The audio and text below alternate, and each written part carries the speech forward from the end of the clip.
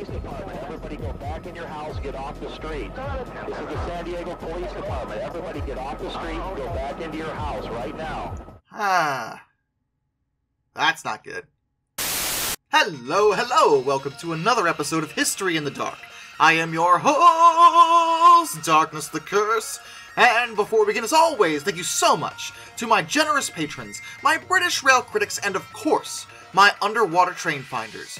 You are the reason why this content remains on a rampage. And today, we are going to discuss an actual rampage that actually happened in San Diego, California, involving an actual tank.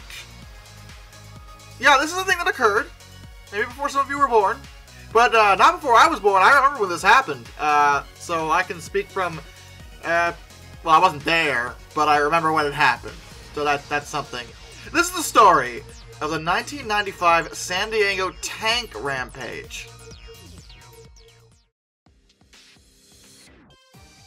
Our story centers around a man by the name of Shawn Timothy Nelson. He was born August 21st, 1959, in Birdseye, Utah, but he grew up in the Claremont neighborhood of San Diego, California, and graduated from Madison High School. Following that, he enlisted in the United States Army, where he served for 2 years, until an honorable discharge in 1980. During that time, he would learn to drive a tank. This is going to be relevant later. Once he was discharged, he returned to San Diego and worked as a plumber. And for a while, it seemed like things were going alright for him. Plumbing is very lucrative. You make a lot of money if you're a good plumber. And it seemed like Shawn was doing alright. He got married, was making decent money, had a place to live. But then, in 1988, his mother died, which seemed to hit Shawn pretty hard. 2 years after that, his wife filed for divorce in 1990, and then in 1992, his father also passed away. During this time, Shawn would take a serious turn for the worse mentally. He began to rely on drugs and alcohol. In terms of the drugs, it was specifically methamphetamine. Now, if you don't live in America, maybe you're not super familiar with meth, but I once knew someone who was a recovering addict. So I can quote the words of an actual addict for you here: don't do meth.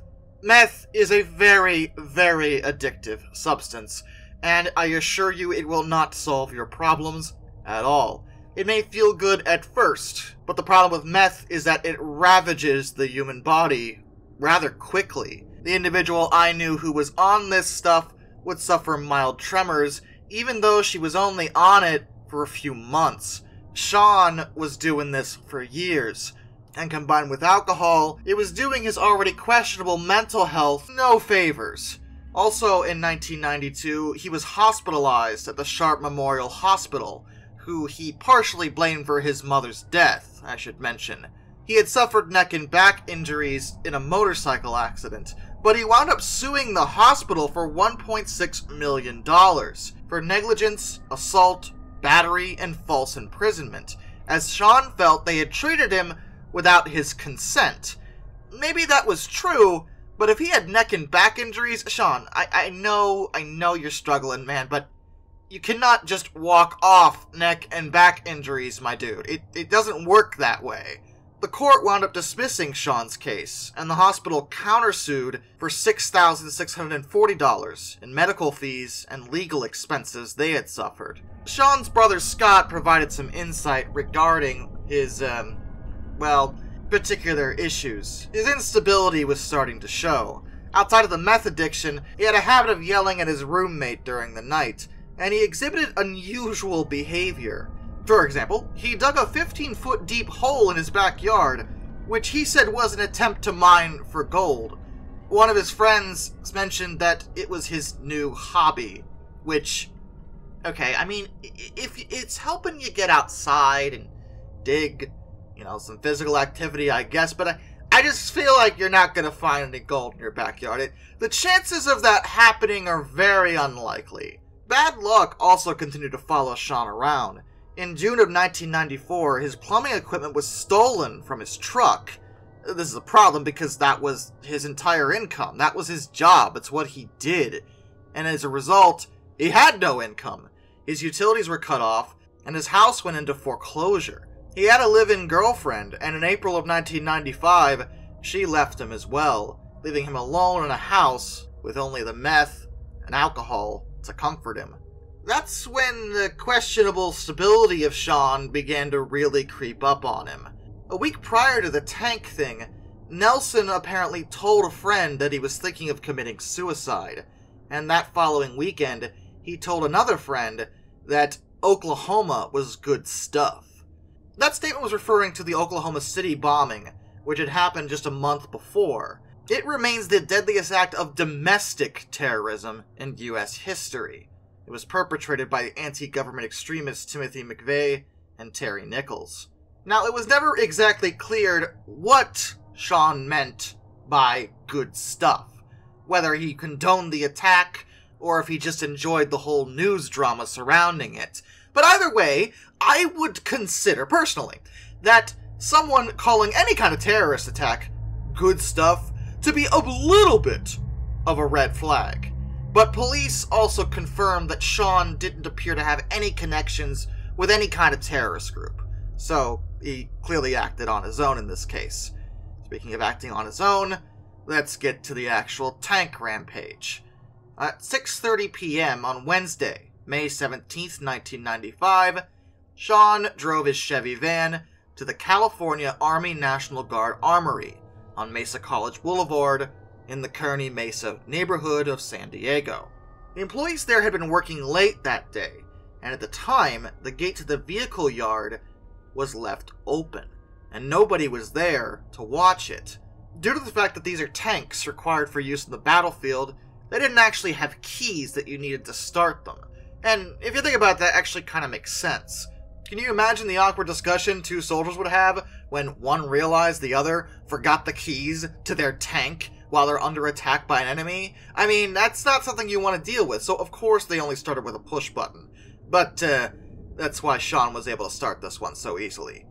Though admittedly, the first two he broke into wouldn't actually start at all. It was only when he got into the third tank that he was able to turn it on. The tank was an M60A3 Patton. The Patton tanks are second-generation main battle tanks of the American Armed Forces. They were developed from the M48 Patton, but the M60 was actually never officially christened as a Patton tank. The Army only considered it a product-improved descendant of the Patton. Either way, the M60s were really good tanks in their day. They first entered service in 1959. The A3 was an improved model, produced between 1978 and 1983. Over 15,000 over all the variants of these tanks were produced. And it's probably worth mentioning that, since this was an A3, this thing weighed about 50 tons, and had armor that was 10.87 inches thick. That's 276 millimeters. Nearly a foot of armor. So when Shawn got into it and started it up, it was a hard job to get this thing to stop.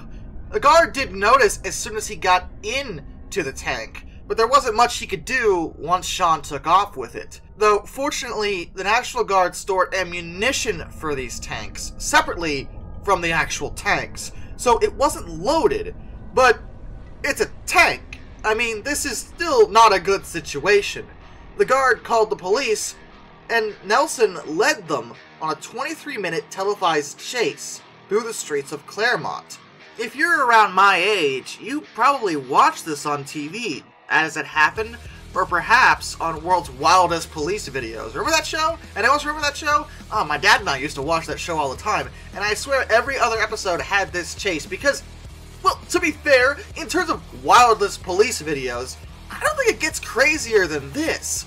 The police are chasing a literal war machine here, and what are they going to do? That was kind of their issue. Recently, demilitarizing the police has been a hot-button issue politically, but I'm going to be real with you, the police don't have anything that can deal with an M60, okay? There's nothing in their arsenal. Nothing that has a remote chance of stopping this thing.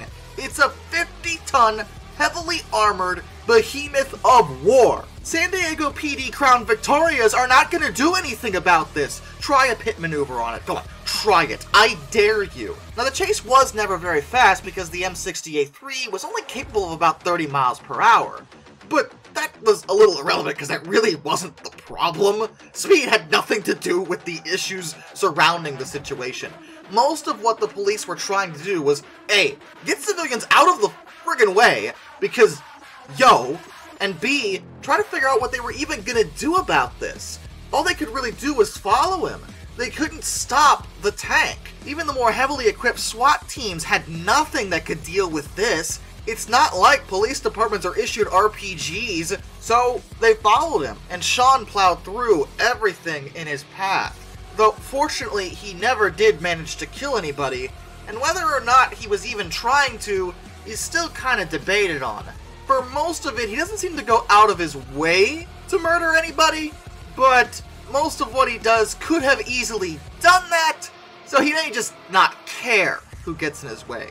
It's been speculated that he may have actually been heading for Sharp Memorial Hospital, who, like I said, he unsuccessfully sued and partially blamed for his mother's death. But that theory has never been proven. Either way, this was not a good situation.